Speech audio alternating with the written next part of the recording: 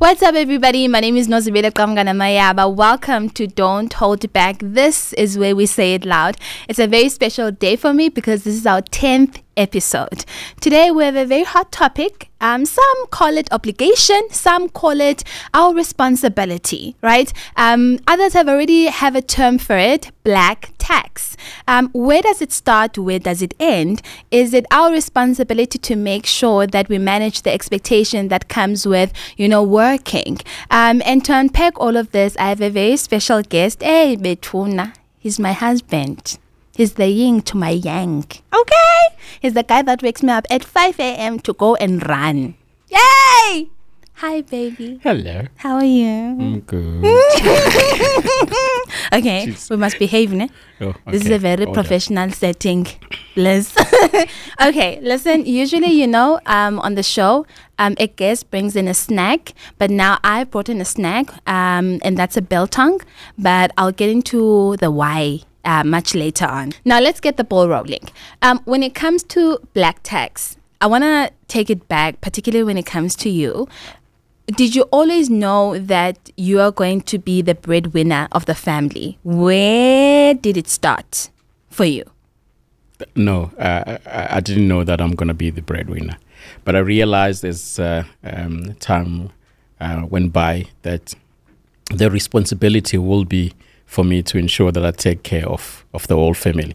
Because I realized my older brothers that were actually just not there for the family. So when I started working already, I mean, they were working, but there was nothing that was coming from home and nothing that was being taken care of. So it was upon me to make sure that side to ensure that we have a home. I look after it. What was that instilled in you? The reason why I'm asking is because usually someone else would say, ne, if my brothers did not take up the initiative to take care of home, then why should I be different? So was the responsibility given on you? But the brothers are not doing what they're supposed to do, so you are the only hope. Yeah, so we got the same education. Let's start from there. We got the same opportunities. I think I'm just one of those that I was able to see the reverse side of misbehaving, and in particular, alcohol. Okay. And because my mom saw that, she then took advantage of that, and then used me to make sure that I look after not only my younger brothers, but also one of the brothers that was ahead of me, take care of him as well. There are countless stories of you when you were growing up, and some of them are heartbreaking for me to hear. There's one in particular where you told me, I think your my mom-in-law had been working at another town, and you had been left with a younger brother and one of your nephews, and the younger brother fell into a pit, a toilet pit. And how old were you at the time? I was 7. What happened? So the kids were playing outside, and obviously I was looking after my niece and my younger brother. As I was, preparing meal inside, so my niece came running and said, "There's this thing that has happened," and we then eventually called the people from the location, Elali Noganya location, and whilst older people were figuring out as to what they're gonna do.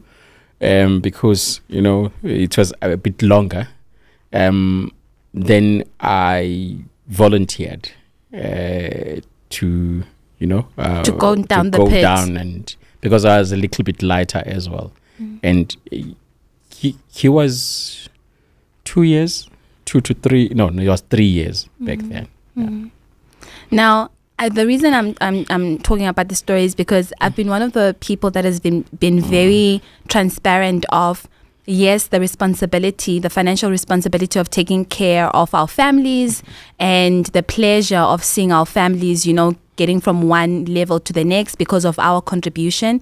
However, there's also the psychological part and the burden that it gives someone. For you, do you feel like there were parts where you felt it was a burden to take care of your family, whether it was financially, whether it was psychologically, and how did it affect you? Yeah, look, and no one prepares you for these things. At the age of 23, I felt that, you know what, I need a way out of this, but I just didn't know how. Okay. And because I started dating a little later, at the age 20, so at 25, I got married. And the reason behind that was that I just wanted to have things that are attached to me, in other words, my own home, so that I don't have this responsibility of looking after somebody else's home. Okay. So that's what basically happened. So if I hear you right, one of the reasons that you married quite early was to run away from that responsibility and to finally have that, reasoning. But I also have my own family to take care of. Precisely. How did the family take that? Yeah, no, they didn't take that kindly. Obviously, I mean, from 1,000 rand that I would use at home, it meant that maybe it's a quarter of that amount that I would spend at home. Okay. So it really, impacted or affected them heavily. And now we met much later on and went into a relationship, also got married. It's funny because we have more or less a similar, background. And what I mean about that is that although we the youngest in the family, but we took up more of the responsibility of taking care of the household. Yes. And then there's sometimes a nice thing about putting those two people together because they are both responsible, individuals. But also there's a pressure by, okay, not only do you now have to deal with Nozi's family, you also now have to deal with Skhu's family, right? I also have my own perception and opinion of how this went when we started, during our first years of marriage. But I want to hear from you when you now got into the second marriage with me. What did you think you were going to do different to manage all those expectations? But regardless of whether you married or not, you still need to build. Yeah, well, there's a good and a bad side of looking after a home or a family or somebody else's responsibility.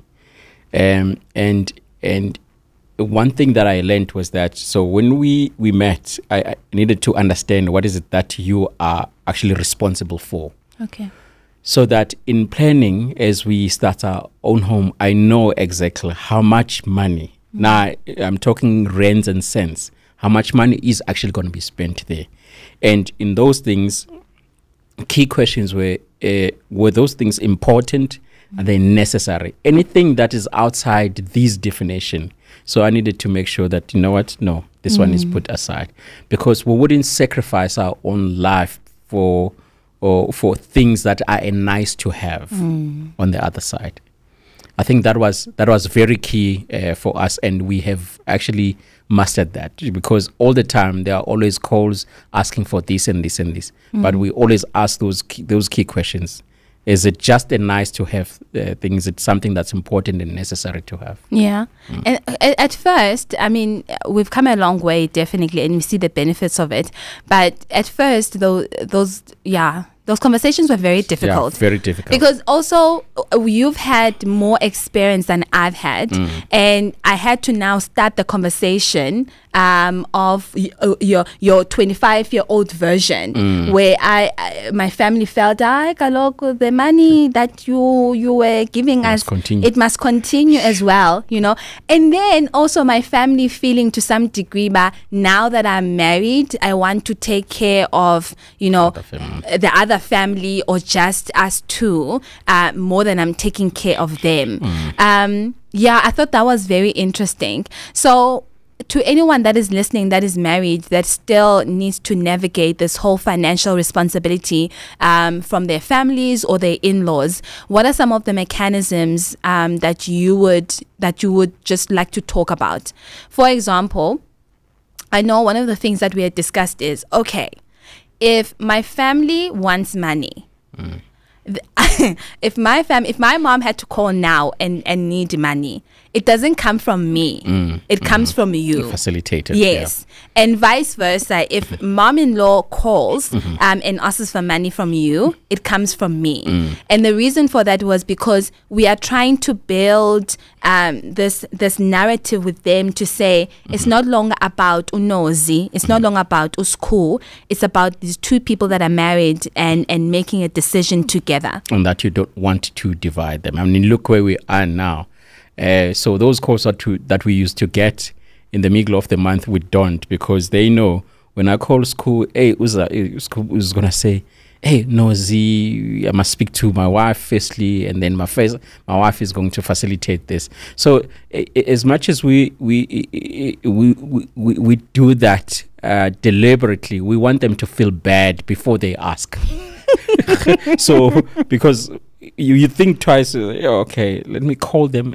I'm probably will have to wait, and whilst I'm waiting, the money is going to come from this side. So who am I going to thank? So it's just a psychological part of it, and that has helped immensely along the line. I want to go back to the question that I asked earlier on, or something that I touched on, is it's a pleasure making sure that our families are taken care of. I mean, whether it's buying a house, whether it's building, I mean, I don't know how many years you've worked for your family and you've built them a house.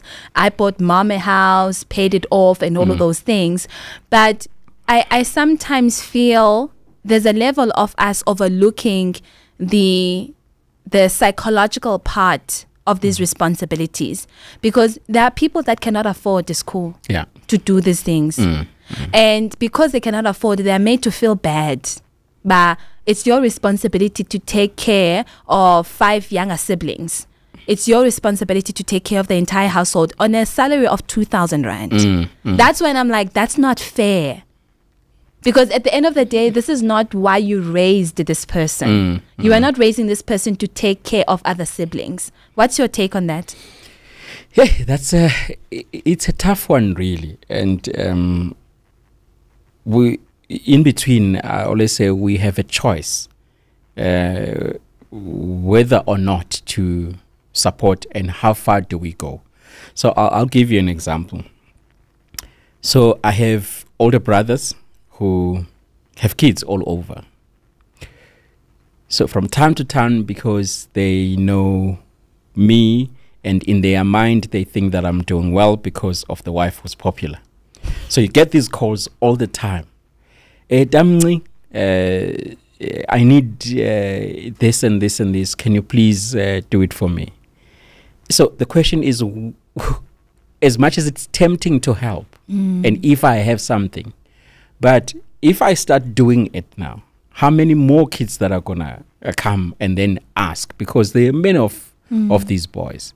So what was key, or what is key, is to just define what really is family and who matters the most, who is really close to your bloodline, because you'll end up helping the whole community. And sacrificing yourself. And sacrificing in the process. And it's not a nice thing to do at all. So I've had to really define, and in my definition, it's my mom and my brothers. They are kids. I, unfortunately, especially now that they still are alive, because I'll end up having only 5 cents in my pocket. I can't afford. Yeah. I like what you said earlier on. Once again, define who is who, and secondly, also define the need. Define the need. Is it necessary, or is something that's nice to have? And if it's nice to have, then it's going to be nice when there's money. Unfortunately, when there's no money, then it goes back to what is the need. Exactly. I think that's the crux, actually, because I honestly, at first, when I was trying to manage all these expectations, I'm trying to make everyone happy. Yeah, it's nice when everyone is happy. That's luxury. Don't. Just key things. It's roof, food, school, transport. Look at the distance. Okay. Yeah, no. If it's less than 10 kilometers, a person can walk. You are very harsh. Yeah. No, honestly, I think that's one of the things that I had to learn, especially when we got together in America, because the reason why, guys, we discuss these things is it can have a heavy burden on a marriage if you do not discuss these things. If you do not manage these things. We've had, a friend that has been married, and this one is quite funny because she is black and the husband is white. And the husband being white, it does not know this responsibility, because as soon as they're 18, they're out of the house taking care of themselves. Now this 30-year-old gets calls by they need money, and the husband is like, why are you taking care of these people? Why? Because it's not your responsibility. So when it comes to marriage, once again, can you just repeat the key thing when it comes to marriage and being on the same page when it comes to financial responsibilities of two families? Yeah, well, this is based on what we have done. We have had to sit down and have a proper conversation as to things that matters the most to us. Because, sacrificing the life that we want to live as a result of these things can have a ripple effect or a huge impact along the line. So we needed to clearly, set the scene and define exactly what is it that we want. The second thing is that if we have a few rents or extra rents, if we support, how much do we support? And also we need to make sure that we balance that. We can't always go according to grace. It said grace does not apply in everything. So you need to really be specific and be deliberate in ensuring that, you balance these things. So that definition of us, how we want to live our life and how we're going to support the extended families and who in these extended families that you're going to support, that was very key for us. Just before I go into the rapid fire questions, I'm thinking about, you remember one of the strategies that you taught me? When someone asks you for money, do not give them on that day. Delay it. Why should I delay it? So because the minute you do that, you'll always get those calls, and that person is going to expect that money. You just need to work on the expectation. So my brother, my younger brother used to call and say, hey, I need 300 rand now. And I used to do it immediately. And I realized that his problems, they cannot be urgent and important, and yet he does not have anything. So let me deal with that. Even if I know that I'll give him money, but let not give him exactly at the time that he needs. At least maybe after 5 days, and then say, here's it. I can't. You are... It's called tough love. You're very good when it comes to tough love. I'm more... Oh, shame, man. Skhu, just give it to him now. Okay, listen, we are going to now go into our rapid fire questions. Don't think about it. I'm going to be asking you a few questions. Okay. So, yeah, I'm asking you these questions about me. Okay. Yeah. So, number one, what's my favorite meal? After 9 p.m. She's my favorite meal. Whatever. So, all these chips, biltongs and sweets, everything, after 9 p.m. Up until 12. Before 9? Before 9, I only now that you eat agriculture. No, so is it salad and things like now? Salad. It's only now. I've always because you're working on the... Yes, on the summer boats. Yeah. Okay, oh gosh, I don't like this question. But describe my driving style. Yo. Please describe it. Please. Okay, the driving style, I just need to be wide awake all the time because, wow, it burns the fuel. I do not. The car burns the fuel. So you just know she does not drive at the average speed. What's once the car burns the fuel. What's the average speed? 110, 120. I drive at 110 at 120. Okay, listen. When was our first date? Second week of June 2016. I don't play with second week of June. Between the 7th, when was? But you're going on a graduation the next day. It was on the 7th of June. Whatever. Okay. 7th of June. I'm not accepting that. I don't think that's true. I think yes, it was May. No. School, we met in April. No, so it must have been May. A month later. You were going on a graduation. You pretended as if you're going overseas at home. You brought in your big suitcase. Whatever. Okay. What is the color of my dress on the first date? Oh, I pink all over. Even when we got married, the broom was pink. Whatever. You know what? I didn't want to have you as a guest. Honestly, the broom. What broom? When we were staying in the south, the broom that we bought, and oh yeah, true. It was pink. Now that I recall, I actually wanted to like renovate our whole bedroom to pink. That's always been my dream. Okay, I don't like this question as well. This is the last one. What is my favorite film? Miss Congeniality. She's saved it in your laptop and also on the TV. You've played it, I don't know how many times. I lost count. But when we got married, you had watched it over 50 times. I know every line. 2019. I know every line. And you pretend as if you don't know. I know. It's a very interesting thing. And sometimes, can I be honest? Sometimes when I ask you to watch a movie with me, most of the time, 99.9%, I've already watched it, but then I pretend like I haven't watched it. And you will laugh. Okay, it's your turn. Ask me questions. Where was I born? Lusikisiki. Ekoso. Okay, what was my nickname growing up? Oh my gosh. For some reason, I don't know why I'm remembering Geleklegisa, but that's Jacob Zuma's what's that? Lebonde. So how many siblings do I have and what are their names? Okay. In total, you are 7. Those that are alive are 4. 3 passed away. 2 sisters, 1 brother. Okay. In terms of the name, Pukolani, Putmonabisi, Sabelo, Skumbuzo. I don't know the other 3 that passed away. To be fair, I've never met them. Okay. Forgiven. It's Maxwell. Yes. Harrison, Lawrence, Goodman, Niceman, Darlington. Oh my word. I cannot. Where would I be on a random Saturday morning? Cycling, swimming, or running. Okay. See? At least. I know. I know. Okay. So as we're wrapping up the show, talking about, expectations, financial expectations, managing them with our families.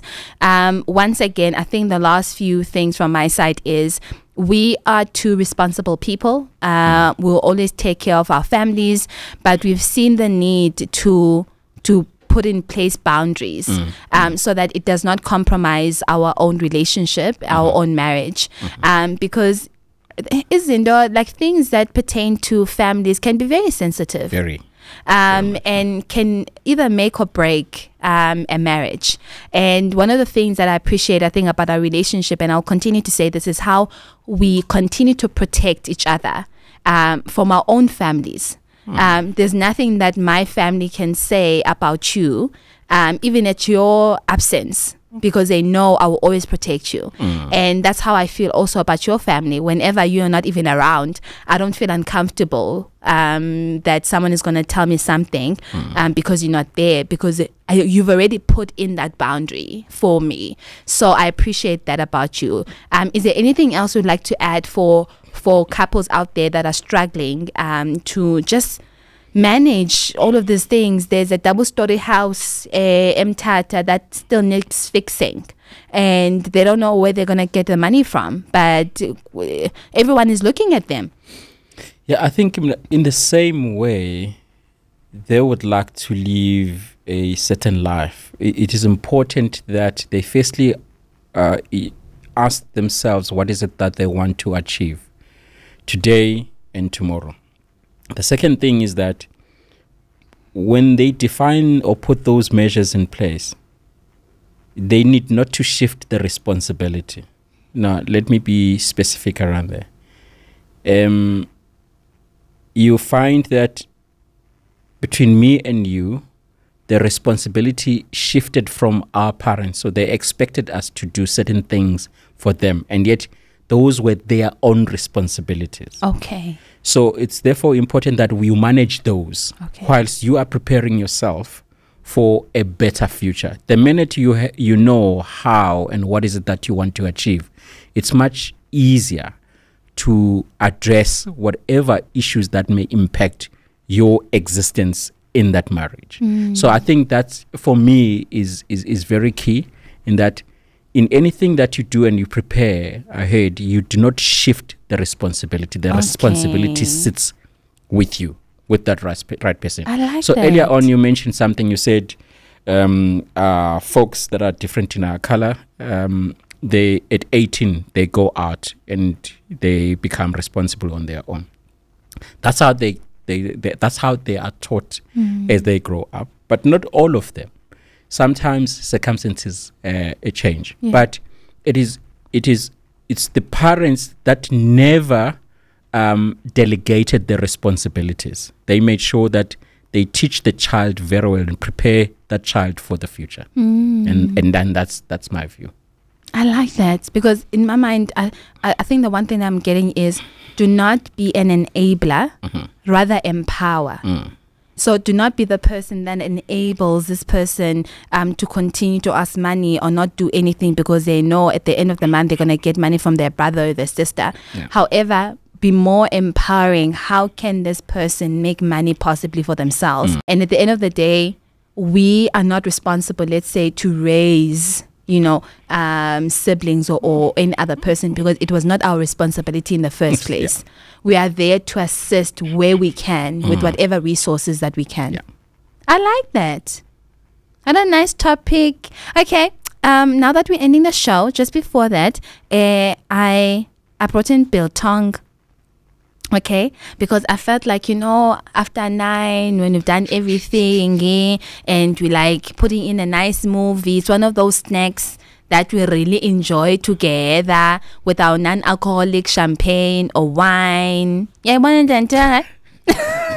so yeah, there's no deep story behind the biltong. It's just that it's my favorite snack. Eat it as a snack or as food? I eat it as everything. I eat it as everything. There's something after 9 and me eating. You start eating, going down the stairs to the kitchen all the time. To be fair, it's not that heavy food. It's like snacks. It's got lots of calories. Now you tell me. Okay, can you eat the biltong with me? We're gonna take 1 piece each. Okay. Okay, let's do it. And they've been in the house for like at least I've been good over the last couple of weeks. These ones have been in the house for about a month or so. The interesting thing is that you hid them.